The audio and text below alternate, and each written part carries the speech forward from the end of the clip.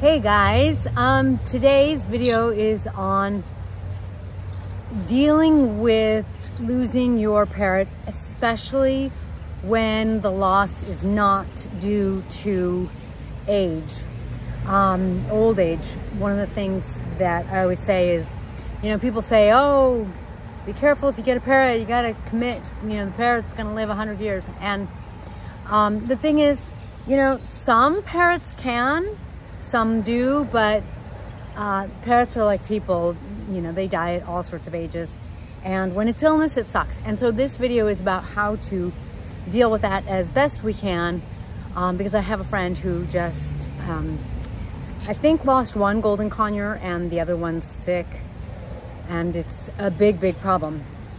I'm Kaylin, the author of The Parrot Bliss Bond and Get to Know African Gray and Cape Parrots, both books available on Amazon.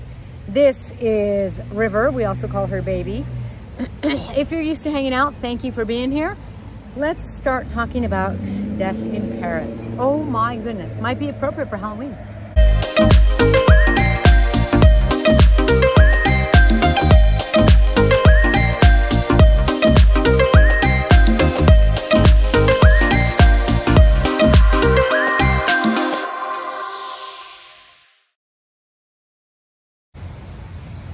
I have a YouTube friend who got 2 golden conures, and I couldn't quite understand. I think one of them has died and the second one may need shots, injections for the rest of its life, kind of thing.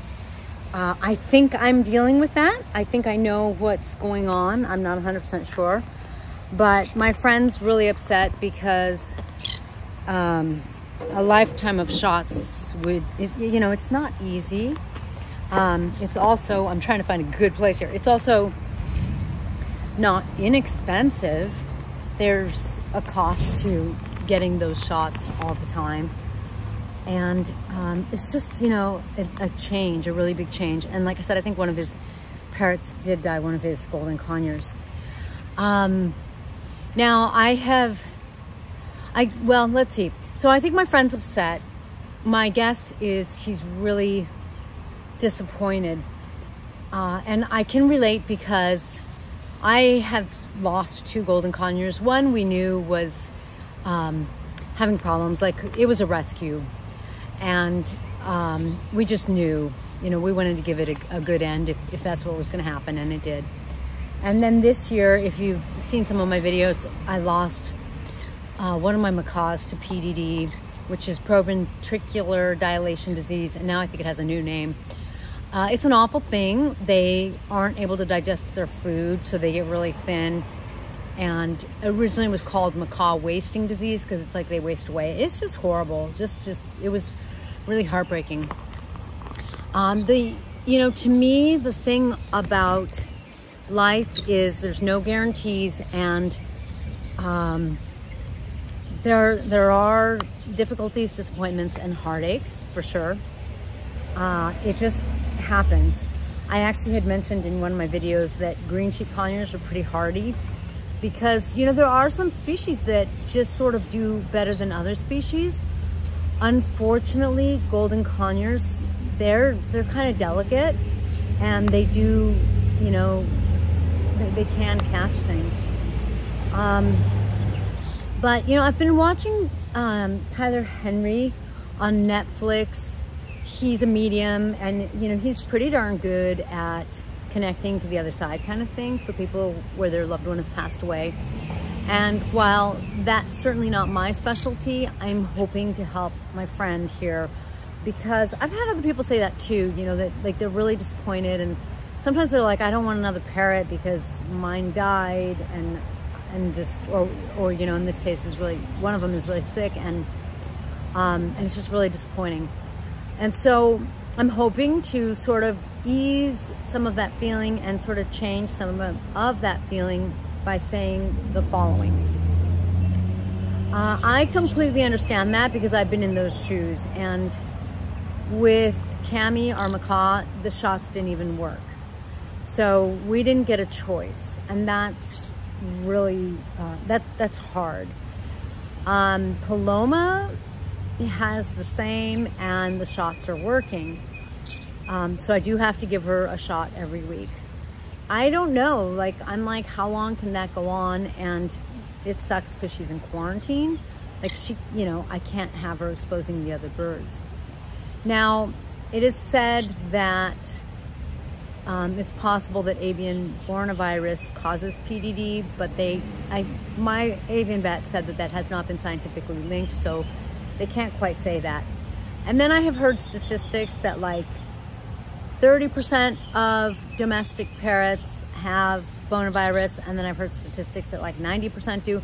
So you know how the internet goes. There's just all sorts of information out there, and I don't even know how they would measure it accurately, you know. How would they know? Because it's not like they've tested all our homes, all the birds in our homes. But it's a tough game, and life is a tough game. I have had babies in the nest box that don't make it. And then, you know, I have some parrots that seem to be getting old, and, you know, like the Amazons, they're more hardy. Some of it is, like some species do better than others. Some of it is just life. And so I have cried my river of tears over the parrots I have lost, by all means. But I had this incredible experience when I went through everything with Cami and stuff. And in my experience, one of the things that happened is I decided that I really needed to focus on the parrots that are alive. And you know, I chose to really love the parrots I have, still feel love for the ones that are gone, and recognize, like, I've really had to shift my perception and really shift my perspective. And it has really helped me. If you watch my videos, you know that I've actually added some parrots this year, like the Quakers and Bella, our new Galah, who is a rescue. But I've had to take on this mindset, mantra, if you will, of I'm gonna see my parrots through. It's not, to me, it's not the parrot's fault that if they get sick. It's life. It's like, guys, I just had a cold and I don't know where it came from. I like have a suspicion. I think I know, you know, I was visiting with a friend who I think I got sick from, but I can't prove it. I don't know. It happens. It's the flu season. One of my neighbors just got her flu shot. And so I kind of feel like I'm not going to beat life. I'm not going to stop diseases. I am going to do my best. I am going to take care of my parrots. I really love my parrots. They're my bliss. And I just have really taken on that perspective. Now, I don't know if that helps you or not. For me, that perspective has been a process. It's been a process from trying to see what I can do for my parrots. You know, it's really nice to take a sick parrot to the avian vet and have her give me a magic bottle with a magic little syringe that, you know, the kind where you just put the food in their mouth, and then magically have the bird get better in 3 to 5 to 7 days kind of thing, back to themselves. When that can happen, it's phenomenal. And then I have had others where, you know, it just doesn't work. There's just nothing to be done. So I have tried to super clean the cages. I bleached everything I could touch. I tried to revisit their diet. I tried to revisit and like use probiotics. I have done everything I could, and I finally was like, you know what? I'm gonna keep doing everything I can, but I'm gonna stop trying to keep everything super duper clean and like kind of stop being so focused on trying, and I'm gonna really focus on enjoying and loving my parrots. That's not easy to do because I'm busy taking care of my parrots. I'm busy taking care of my family. I'm I'm busy trying to get my videos done. I'm busy editing them. I'm trying to write books. Like I'm busy, but so it's a constant readjustment. One of my friends a long time ago said that life is like sailing a ship. You're constantly correcting your course because, you know, the winds and the waves of the ocean take you off course. And I guess I feel like that's life, and parrots are like that too. And so I'm constantly readjusting my course to just enjoy and appreciate my birds no matter what. So I'm hoping my friend watches this and that he can take some of that on. It's not easy. I'm not saying it's easy. And if it makes you feel any better, you've had one loss and one that's sick and needs, you know, probably constant shots. I've had more, if that helps any. And it's just because sometimes when we feel like we're not all alone, like we're not the only ones this has happened to, sometimes that helps. So you're not the only one it's happened to, but I've had it worse because I've had more than one loss. And I'm actually in a waiting period. I'm waiting to see if my second macaw gets it. I kind of know what the incubation period is, and my other cape. So I understand the hell that can be.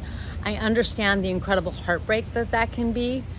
I have worked very hard to be with that, to let myself go through that process, to do everything I could to come out the other side. And on the other side, I'm still sad sometimes. Like when I see pictures of Cammie, it still pulls at my heart. And I'm putting pictures of macaws in my book, and so like I'm seeing pictures of Cammie, and it's you know, I get feelings of it's not fair. She was robbed too early because she was so young. She was so young. Like macaws are supposed to live 50 to 60 years, and she didn't get 5, you know? So like I can get into that. Like I can feel that way. Those feelings come up for me, and then I readjust and I focus on the spark she had, and I focus on what a phenomenal bird she was. I focus on the love that I had for her and the love that I feel like she had for us. And that makes all the difference for me. That makes all the difference. And I know it's tacky and corny, but I come back to the old Shakespearean, it's better to have loved and lost. I totally feel that way with my parrots. Having parrots has been one of the most amazing experiences of my life. Right after my family, I adore my family. They're everything to me. Right after my own spiritual path, parrots have been the most incredible gift, and I'm not done with that gift. I love loving them. I love taking care of them. And so I hope that helps, because I know how hard it can be. So with that note, if you found this video helpful, you can always send a super thanks to help support me in my mission, which is to help people increase the bond with their parrots so that it minimizes the need for rescues, and so that they have that incredible experience. Because parrots, when you weather the storm and you get to know your parrot and you make it to the bonding stage, it's incredible. I think after my family and after, like I said, my spiritual path, parrots are the best relationships I have. I adore my parrots. And of course, family, extended family, after the people in my life is what I mean, just so that you don't think I like parrots more than people. Some days I do, some days I like people more than parrots. It just depends. But so if you would help me in my mission, support my mission, that's awesome.